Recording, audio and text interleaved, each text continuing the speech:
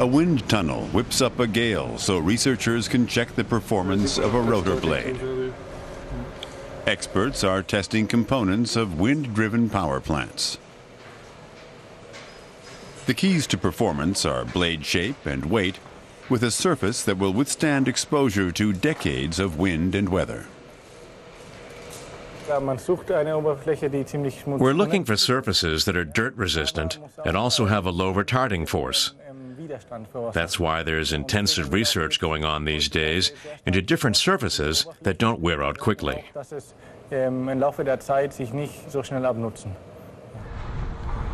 The electricity for the site comes from the nearby wind turbine. Today, there's a strong onshore breeze from the North Sea. It's helping push economic development in Bremerhaven. Shipbuilding used to be the city's main industry, but jobs for metal workers became scarce after many shipyards closed. But now there are new opportunities in the wind energy industry. This steel tube weighs more than 50 tons. It's just a small section of a wind turbine's base. 60 former shipyard workers have found new jobs here. It's good we went straight from one job to the next. Right after our old company declared insolvency, we had an opportunity to get back into steelworking at Weserwind. This year, the company is aiming to double its turnover to 80 million euros. The greatest demand will come from offshore wind farms in Europe.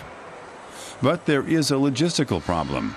Once they've been assembled, it's difficult to transport the huge turbines. A tripod for this wind farm, for example, has a total weight of 650 tons. The diameter at the base is around 30 meters.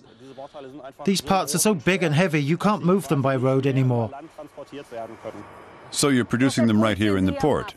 Yes, that's why the location at the port is very important, as is unrestricted access to the new ships for installing the turbines. They're so big they no longer meet the PanMax criteria. In other words, they're over 32 meters wide. The harbor isn't big enough for the new ships. The city needs new facilities to hold on to its fledgling wind turbine industry. Bremerhaven is planning a new offshore harbor for the wind energy industry that has been growing here in recent years. It's needed for the ships that bring the new large wind turbines constructed here to the offshore wind farms. Bremerhaven is now looking for a private investor to get the new port facility up and running within 3 years. The city is pinning all its hopes on wind energy. It's put up more than 120 million euros for the project, and it could pay off. Up to now, 800 new jobs have been created, and many more are expected in the next years. The up-and-coming young engineers needed by the industry are being trained at the University of Bremerhaven. The wind turbine companies are supporting the project because they need people with very special additional skills. Wind energy is multidisciplinary. We need to understand the winds. Add to that aerodynamics and structural engineering, which is aircraft construction. Then there's mechanical engineering, electronics and control and measurement technologies, plus civil engineering for the tower and offshore technology. And we need people who understand how business works, because the whole thing has to be economically viable. And companies need specialists. Wind is building towers for wind turbines and is looking for 100 new members of staff. The subsidiary of the French nuclear energy firm is profiting from the demand for renewable energy in Germany. Our next project is Borkum West 2. 40 wind turbines will be installed there in the North Sea.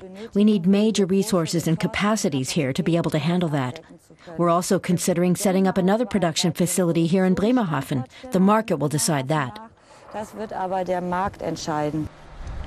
Everything from the base to the rotor blades made in Bremerhaven. The city is hoping the wind energy sector will remain strong for a long time to come.